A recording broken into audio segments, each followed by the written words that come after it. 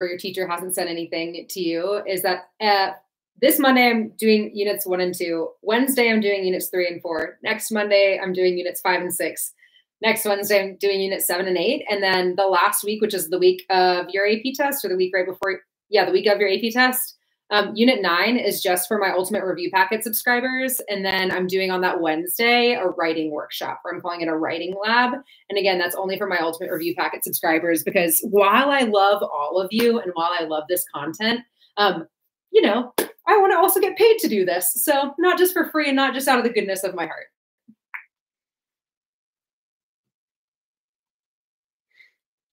We're going to get started in 2 minutes. Please, please, please. Paper, writing utensil, not a computer, not your phone. In fact, throw your phone across the room right now so that you have undivided focused attention on what I'm about to say for the next 45 minutes.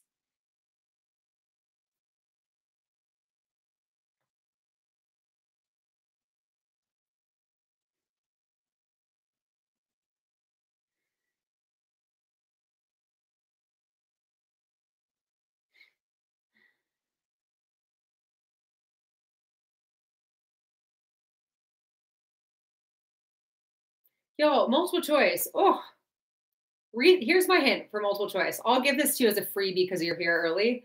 What you need to do, because every multiple choice question comes with a stimulus, so that is going to be like a quote or a graph or an image.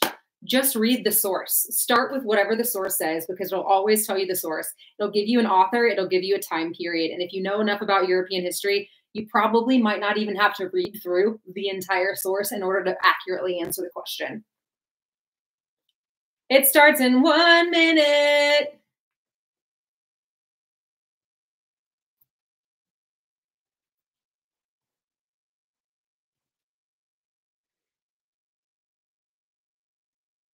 Okay, it is officially start time. I'm actually going to give you 1 more minute because I feel like some people are going to trickle in a little bit late. So please literally turn your phone off, throw it across the room, grab out some paper, grab out a writing utensil.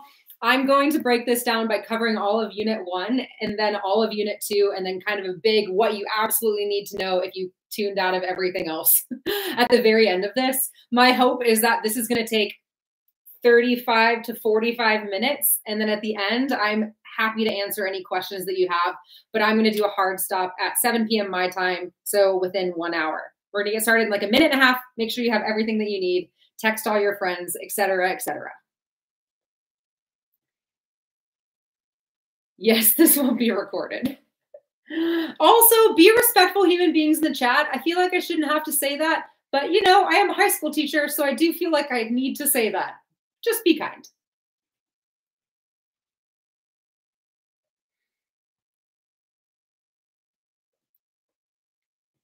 Okay.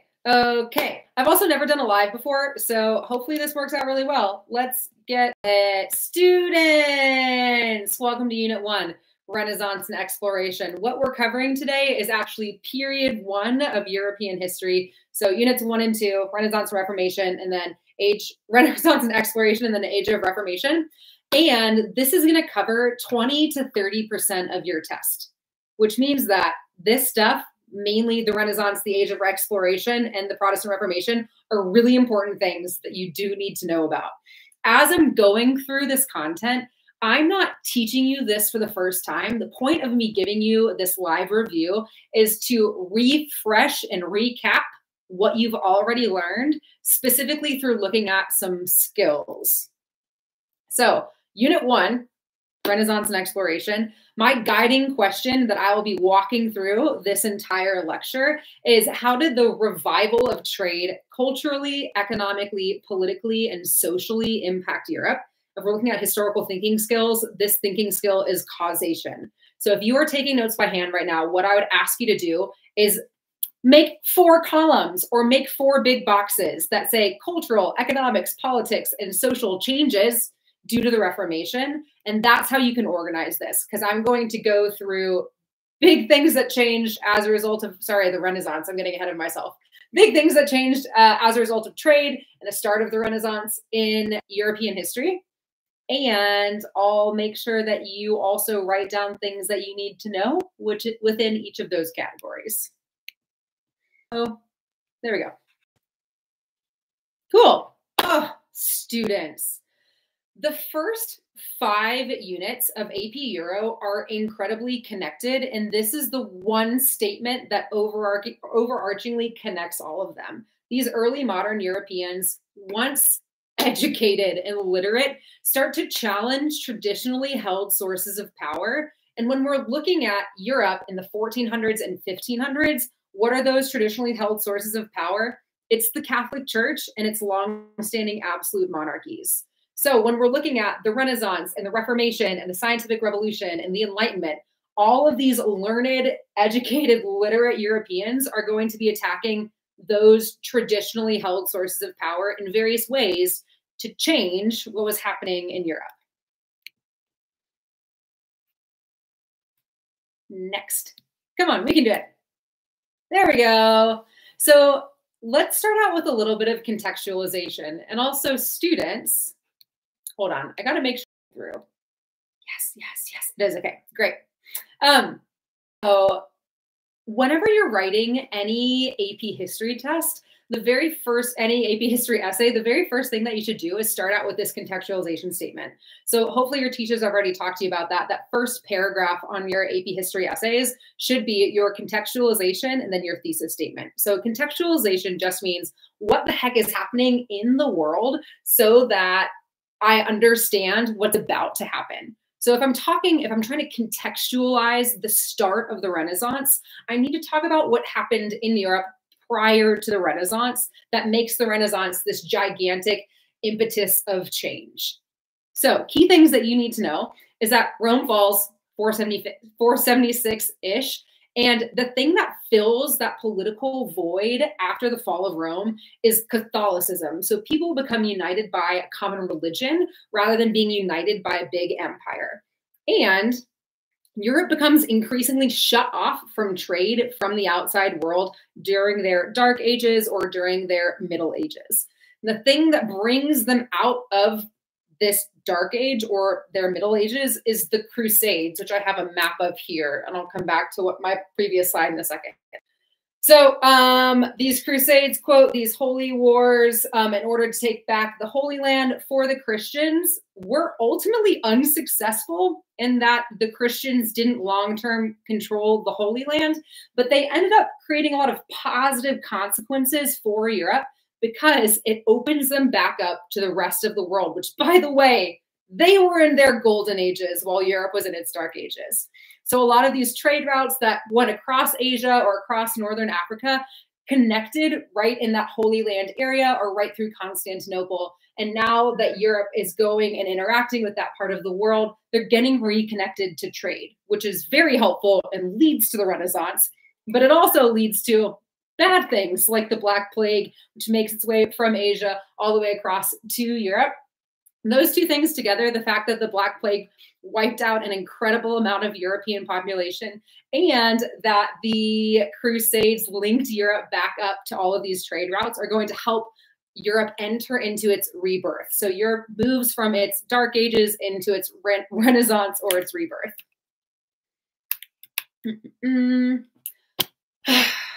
If I could teach this entire class through art, I would teach this entire class through art. I really like art because it serves as a visual anchor for your understanding. It helps you think back on, oh yes, this is this topic that I covered. And that is something that I really love about AP Euro because we have to talk about art all the time. This is a really great visual understanding of what life was like in Europe in the, quote, Dark Ages versus what life was like in Europe in the Renaissance after its rebirth. These paintings are painted 120 years apart. And this shows a really wonderful example of how society and culture is changing in Europe. So if you look at this painting on the left, Madonna and Child in Glory, that would be like Mary and Jesus. It's the heavens. We have a lot of spiritual figures. We have a lot of gold. Europe in its dark ages was predominantly ruled by the power of the Catholic Church. And again, like I said, Christianity is what held Europe together during that time. So academic interests were really centered on theology and learning more about the Bible. And life was focused on the heavens and like, maybe because life was kind of really bad depending on who you were, depending on, you know, if you're like a peasant or lower class person, which a majority of the people were, your life was probably pretty miserable in Europe during the Middle Ages. So rather than being focused on the here and now, you're probably more focused on what the afterlife would be like, what heaven would be like. So that dominated a lot of European thought. But then because of the Renaissance, you see this picture on the right. This is Raphael's School of Athens. You should absolutely know what this photo is or this image is. This is showing, again, not only incorporating new artistic skills like perspective and a focal point, but it's also showing more diverse academic interests and this harkening back to Greece and Rome. Because the thing that really starts off the Renaissance is the fact that because Crusades and because Europe was now connected to the trade routes, and because they had sacked a lot of things within Constantinople, Byzantium, they were able to get back together all of these Greek and Roman texts, which they were like, oh my gosh, look where we came from. Look how smart we used to be. Look how educated we used to be. I bet we can get there again. So let's talk about cultural changes of the Renaissance. This is hopefully in your first column or your first square. Rather than there being a focus on the afterlife or only a focus on Christianity, there starts to be a focus on the individual. And this focus on individualism is also sometimes called humanism, this focus on human achievement and what you are able and capable of doing in this life. The word that you really need to associate with the Renaissance and its changes in Europe is secularism. So religious would be like the heavenly, secular would be the here and now and this earth. So when I'm talking about secular humanism, I'm again talking about not religious, focus on the individual. And the printing press is in your CED, your course and exam description in this unit. I'm going to talk about it way later in the next unit, but Gutenberg's printing press helps facilitate a lot of these changes because people start to like write down the things that they're thinking about and it starts to get published and then widely circulated. And this is going to contribute to Europe being an increasingly literate population. But I'm going to get more to that when I talk about the Reformation because I think it plays a larger role there. But concomitant with that, going hand in hand with that, is the rise of vernacular languages. So vernacular is also a word that you need to know. Vernacular means your local language. In the Middle Ages in Europe, church services were done in Western Europe in Latin, and Latin was kind of the language of the elites. And now people are able to start thinking about themselves and thinking about the communities that they live in and are starting to write down their thoughts. They are not writing in Latin anymore. They're starting to write in French or in Italian or in German. So that vernacular language also becomes important over the course of the next couple hundred years in European history because it helps form national identities. Ooh, if we're looking at art, the Italian Renaissance focuses on a classical ideal. So again, they become Italian Renaissance artists become very focused on making muscular, strong men and everyone is naked. And you want to like harken back to like this Greek and Roman glory of like what people used to look like. You also see a lot of mythology present in the Italian Renaissance, which again makes sense because you're reading through these Greek and Roman stories of myth and you're wanting to paint what you're seeing. With the Italian Renaissance, I also need you to think about Machiavelli. And hopefully you know who he is. He wrote a book called The Prince, which is going to set the stage for more secular, not religious, more worldly political institutions. And that takes root for sure in Italy because he worked a lot with the Medici or the Medici family. And the Northern Renaissance retains more of a Christian focus. If we're looking at this picture, a picture on the left under the Italian Renaissance, that is the Creation of Adam by Michelangelo. And the picture on the right, this is actually The Last Judgment by one of my favorite Northern Renaissance artists, Hieronymus Bosch. When you think of the Northern Renaissance, you just need to think of like, it's pretty Christian. And also there are like lots of little people everywhere in all of the paintings. And they start to focus more on naturalism and eventually realism in the Northern Renaissance. A good contrast to Machiavelli is Desiderius Erasmus, which, what a name, Desiderius, come on. Desiderius Erasmus wrote a ton of Christian-focused humanist books. So while he is still focusing on humans and like individual achievement, his focus is how they can better like serve the church and work together to bring like Christian ideals here. So we see that kind of Christian infusing within the Northern Renaissance. He wrote a book that I like to contrast with Machiavelli's The Prince that is called An Education of a Christian Prince, in which he essentially outlines like what a great democratic utopian society could be like, just super in contrast with what Machiavelli said of, it's better to be feared than loved, ends justify the means, all that stuff. I know I'm going fast. It's okay. We'll be fine. Economic changes due to the revival of trade. There's a lot that we need to cover here.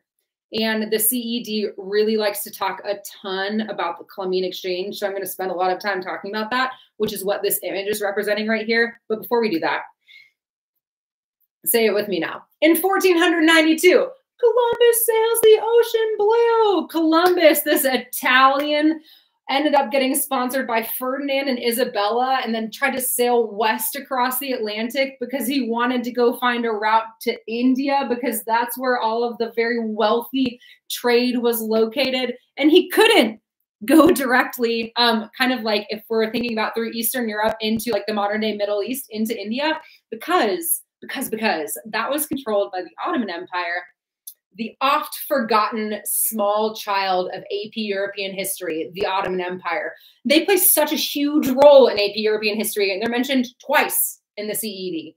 Anyway, Columbus sails the ocean blue in 1492, ends up trying to go to India, lands in Hispaniola in the Caribbean, and that sets up this connection between the old world, or Africa, Europe, and Asia, and the new world, or the Americas. Why do we call it the New World? Because it was new to the Europeans. That's it. I like to call it the Americas. You should also call it the Americas. So that sets up this age of exploration in which these Western European countries, right, if you think about the ones that are like on the Atlantic that already have these sea powers, start to rapidly try to colonize as quickly as possible. And they try to colonize according to them of gold, glory, and God. So they want literal like silver and gold bullion, so resources from the Americas. They want glory for themselves and the monarch who sent them, and they're doing this in the name of Christianity, specifically Catholicism, which I will talk more about in the next unit. And the Treaty of Tordesillas is, if we're looking at the Iberian Peninsula, so Spain and Portugal, they're right next to each other in Europe, and they both colonized the Americas very shortly after each other. They don't want to have a peninsular war happen between Spain and Portugal. So what they decide to do instead is they go to the Pope, because they're both Catholic, and they say, hey, Pope, please help us stop fighting each other. And let's like make sure that we can proactively come up with something where like you say what we can colonize and you say what we can colonize, and then we can both agree to it. I'll come back to this. They create, there we go. And we're looking at this map right here. What's called the Treaty of Tordesillas. So the Treaty of Tordesillas is a line of demarcation that the Pope sends, or Pope kind of draws on a map, and he says, Spain, you can conquer and colonize everything to the west of this. Portugal, you can conquer and colonize everything to the east of this. So if we're looking at this map specifically right here, Portugal is what is this reddish purple color. Portugal gets increasingly involved in Indian Ocean trade, and they set up trade routes in modern day Indonesia, along the coast of India and along the coast of Africa. Portugal is a huge player in the age of exploration, but we don't often think about that, because when we think about the age of exploration, we probably think about what's going on in the Americas. Portugal and the Dutch Republic are increasingly involved in the Indian Ocean trade, whereas really Spain and England and France take over the Americas.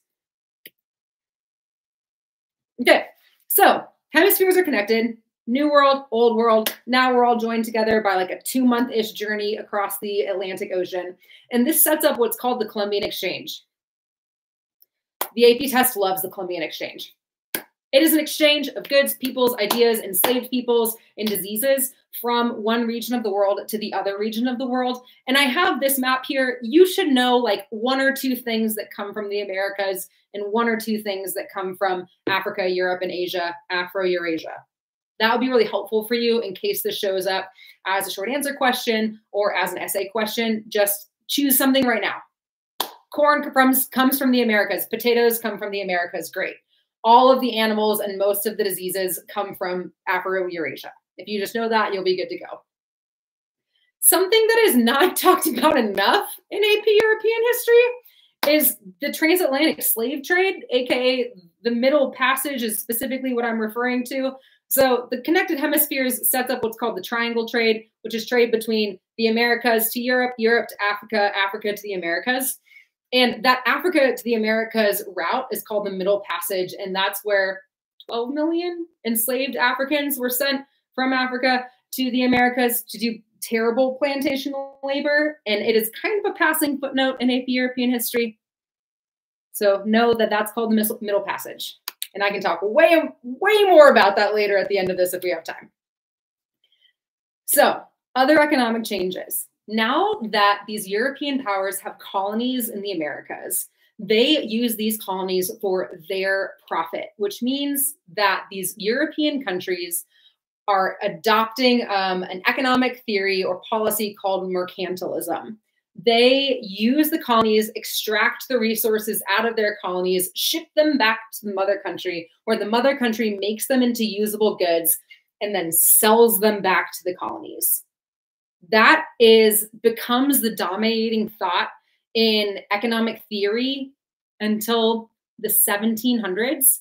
So for like 200 years, that's how European countries operate. They're extracting resources out of their colonies, making those resources into usable goods in Europe, and then selling them back to the colonies. Joint stock companies become important in England and in the Netherlands, sorry, the Dutch Republic. And they are ways that people can go in together to fund a voyage or fund an exploration somewhere, so that if it fails, you're not totally out of all of your money because you shared in that expense with someone else. But if it's successful, you get to reap the benefits of that. And so do your best friends who helped you set up that joint stock company. The Dutch East India Company, we talk more about in Unit 3.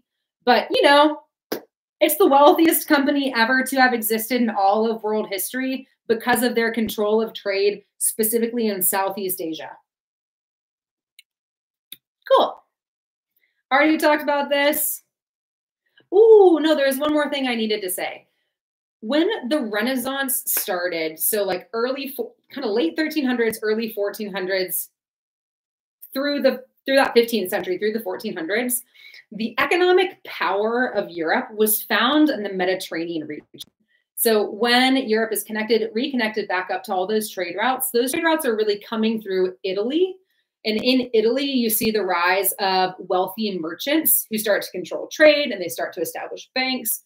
But when the hemispheres become connected in the late 1400s, early 1500s, we see that economic and political power shift from the Mediterranean region to the Atlantic region. And it's in that time period that, you know, these Atlantic powerhouses like Spain, France, Portugal, England, the Netherlands all become increasingly powerful because they're right on the sea and already have developed a lot of transportation, navigational technology, and lots of ships. Okay, political changes due to this revival of trade.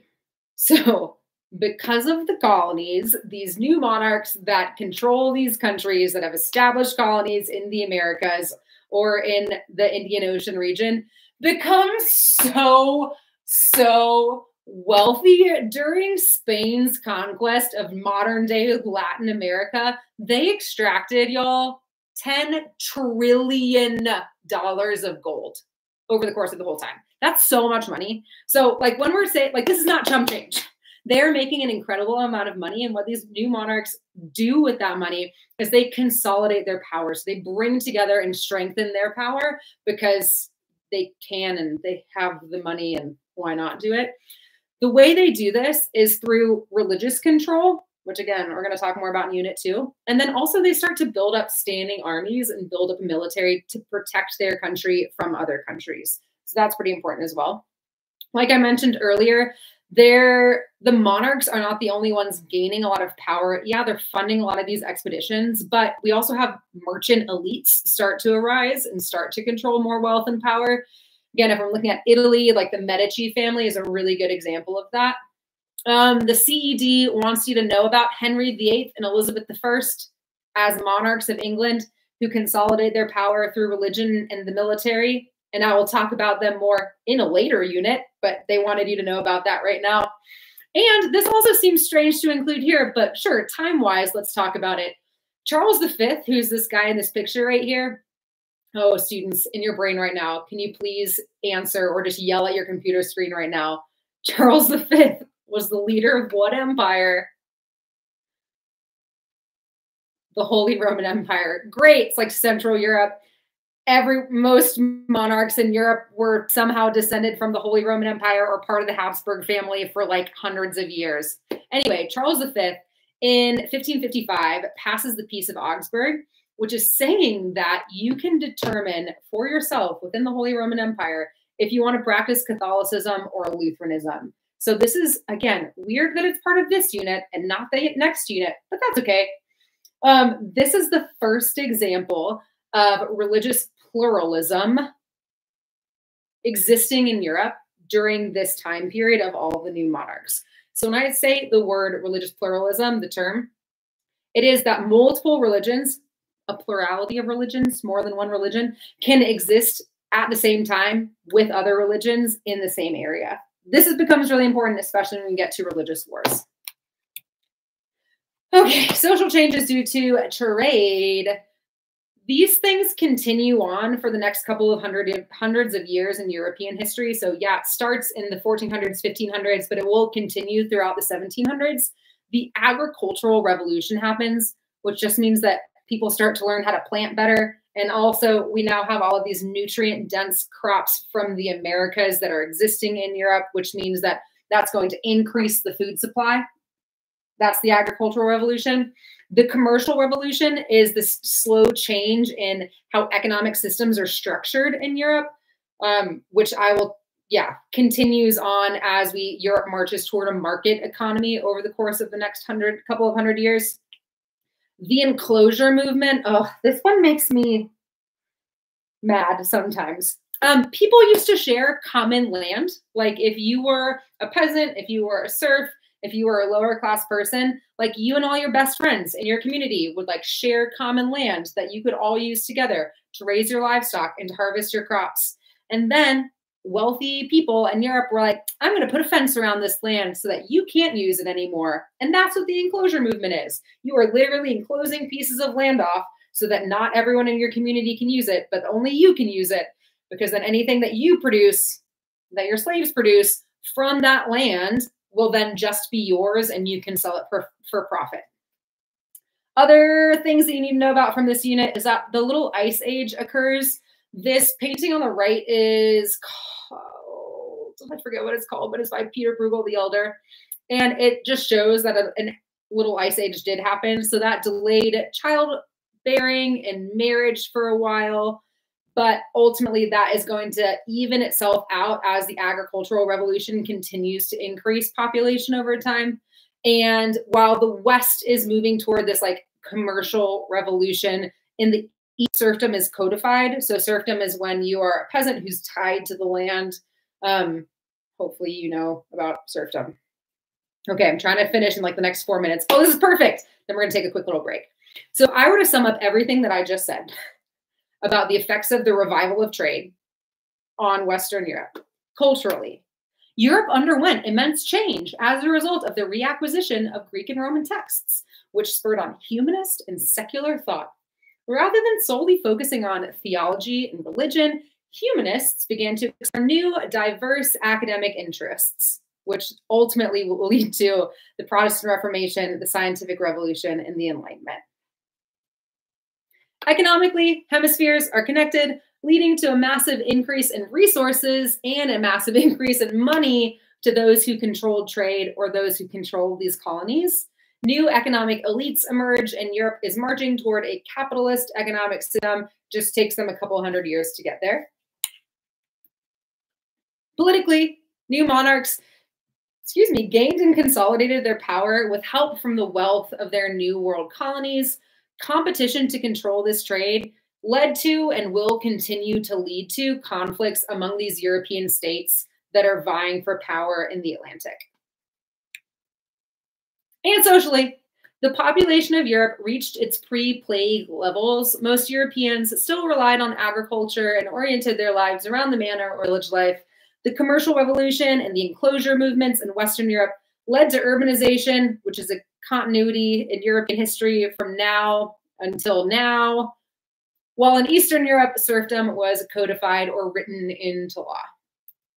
Okay, I did all of that very, very quickly, but again, so now I'm going to go back through and read all of your comments and see if I can help you answer any questions.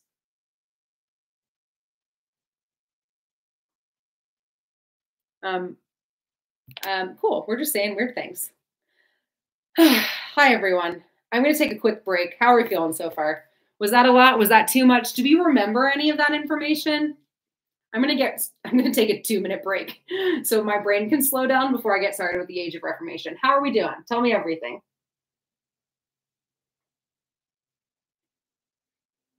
Some of you remember some things.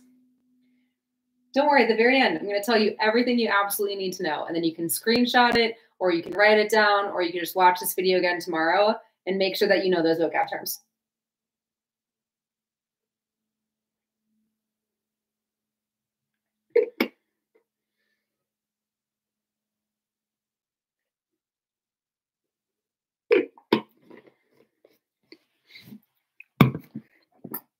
Okay, are we locked in? Are we ready to go for round 2?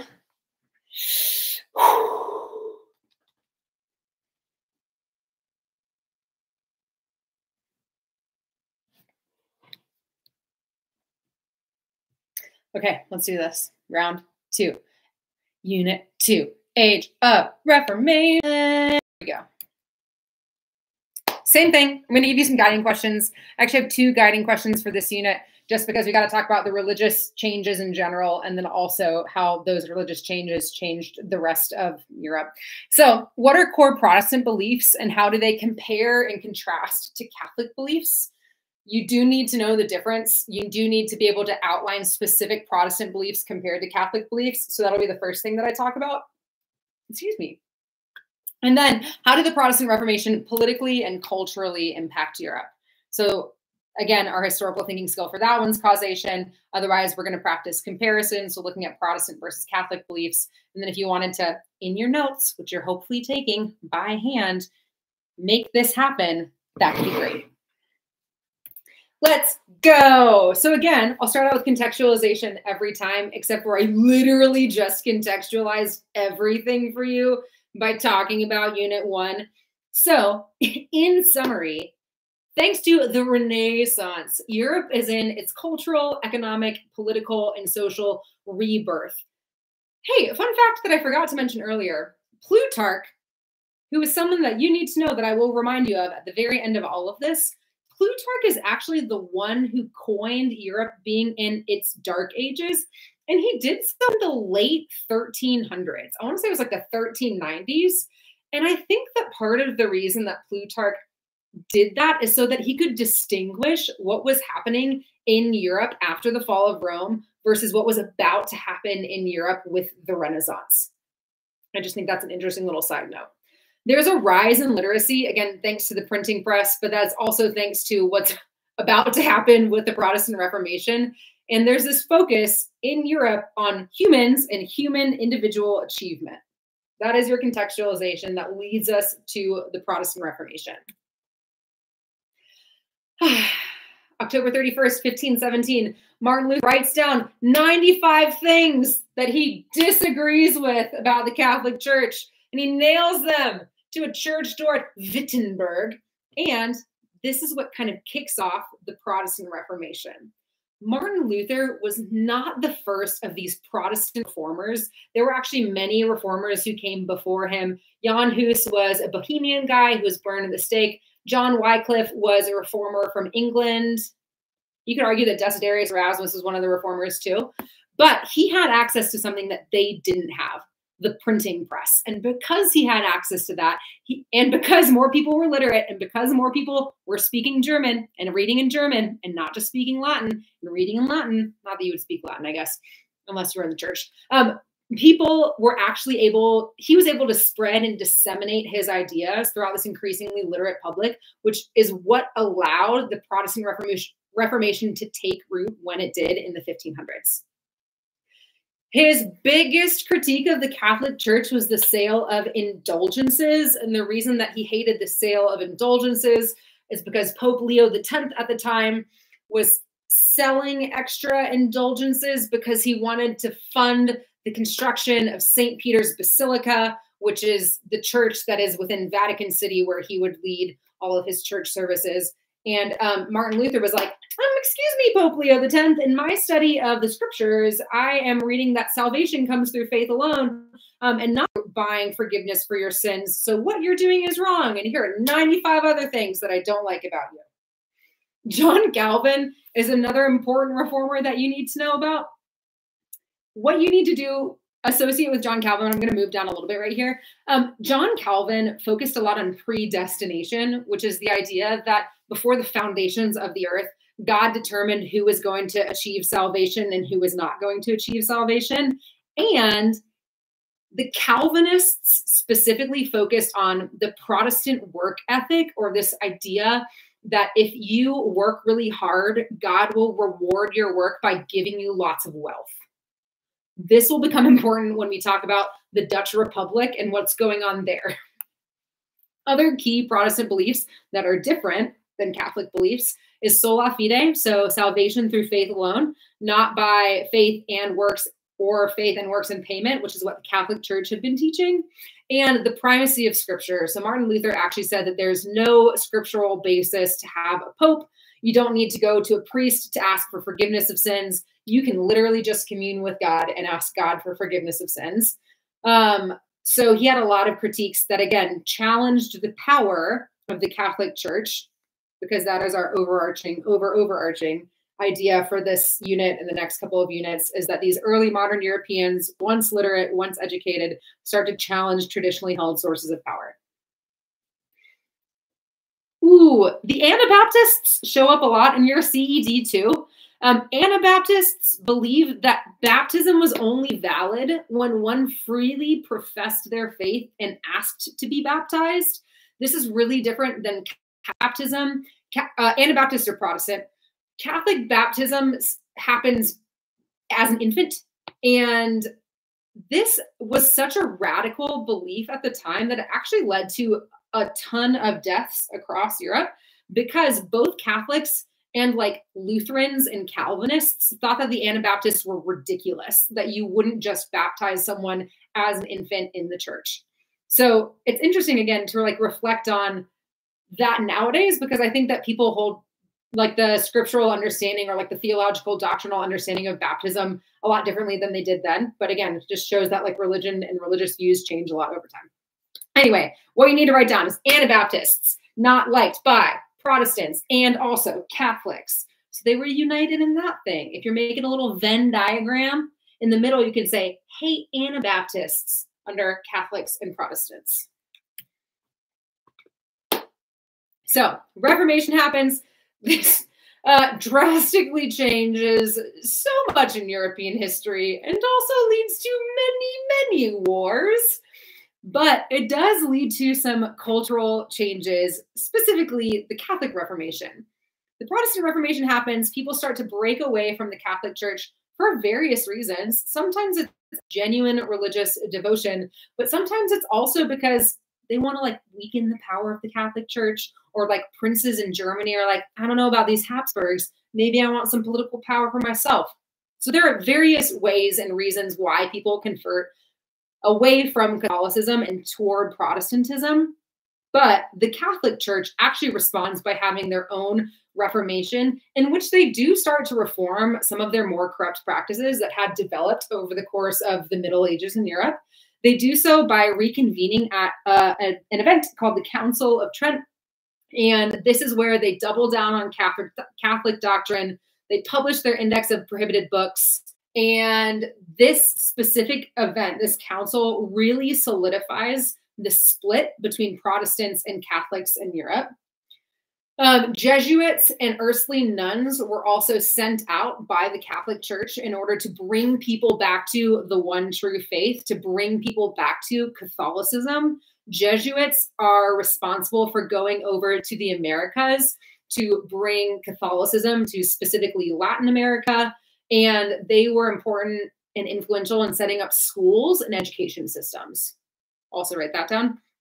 And then the Catholic Church, as well as wealthy monarchs during this time, who predominantly were Catholic because they wanted to ally themselves with church, utilized Baroque art and architecture. So this image right here is an example of Baroque art and architecture. You can think it is just like very passionate, very expressive, very emotional. When we're looking at the inside of a church, this was supposed to be like heaven on earth. Again, if you were like a poor peasant living in Western Europe and you got to go into this every Sunday, yeah, this would probably like be what you would think heaven would look like. And again, the Catholic Church is sponsoring a lot of that to draw people back to the Catholic faith and show off how much power they have. Political effects of the Reformation. Led to religious wars in Europe through, I mean, really from like what, 1520 to 1648. So for like 130 years. These religious wars plagued Europe. The two that you really need to know the most about are the 30 Years' War and the Holy Roman Empire. Hopefully you've done that 30 Years' War DBQ that came out a couple of years ago. I think that many would say that the 30 Years' War between Catholics and Protestants within the Holy Roman Empire started out with genuine religious devotion of like people actually wanted to become Protestant, people actually wanted to stay Catholic. But then over the course of that time period, it became increasingly political as outside states like Sweden got involved. And so people, rather than just fighting for their religious beliefs, started fighting for their country. So you do need to know about the 30 Years' War. I'm going to talk about how it ends because that is a marker event and a marker date in AP European history. Wars of religion in France. I love the French Wars of Religion so much. What you need to know is that you should just go watch all of my TikTok videos about the wars of religion in France. They end with the Edict of Nantes, which establishes religious pluralism in France. It says that as long as you're not in Paris, you can practice Protestantism, but Paris is worth a mass. So Paris is going to be Catholic. Most areas in France are going to stay Catholic, but you can freely practice Protestantism as long as you're not in Paris. And a lot of Huguenots, so French Protestants, were exiled or left France during the wars of religion in that country. And a lot of them came to the United States or went to Prussia, which will become important. If you want to really greatly summarize this in your brain, these religious wars tend to be fought by the Habsburgs, who are very strong, political, powerful family that are Catholic. And then the non-Habsburgs, or the people who want to weaken the power of the Habsburgs, who tend to be Protestant. So that's a great way to kind of just keep that in the back of your brain. Habsburgs are Catholic, non-Habsburgs are Protestant. They're fighting against each other for power. The Peace of Westphalia. This is the peace that ends the 30 Years' War. And you can just write down these 4 things. The Peace of Westphalia will show up on your AP European history test in some way. It is such an important date. It shows up all over your CED, and you need to know that it allows national self-determination and sovereignty. So what that means is that after 30-ish years of fighting within the Holy Roman Empire, because so many millions of people died, these leaders got together and said, what if we just like let them decide for themselves what religion they want to practice and like not fight them about it? Radical concept. It actually was a radical concept at the time, so I'm saying that in jest. But it allowed for you to determine, the leader in your nation to determine for themselves what religion they wanted to practice. It sets the stage for national self-determination, which is a continuity in European history from this time period to now. It led to a huge change in political boundaries. It led to the rise of France as a major European power because the Holy Roman Empire had been so weakened as a result of the 30 Years' War. And this plus the Council of Trent like officially end and cement the division between Protestants and Catholics. Europe is no longer going to be united by Christianity in the way that it was during the Middle Ages. We now have two specific denominations of Christianity. In Western Europe, we have the Roman Catholic Church and then various Protestant denominations, and there's no going back. There's a strong block in between the two of them. Social effects of the Reformation. Oh, it is my dream. It is my dream that there's going to be a CCOT about women's roles in European history, because it is like we've never had that, and we need to have one because we talk about women so much in this course, and it's always this debate about women. What role should they play? How involved are they going to be in politics? How involved are they allowed to be in education? Oh, a CCOT over women. I'm calling it right now. That better be one of your essay prompts this year. Anyway, the Renaissance, this rise in literacy, and the Protestant Reformation all continue to contribute to this debate about women.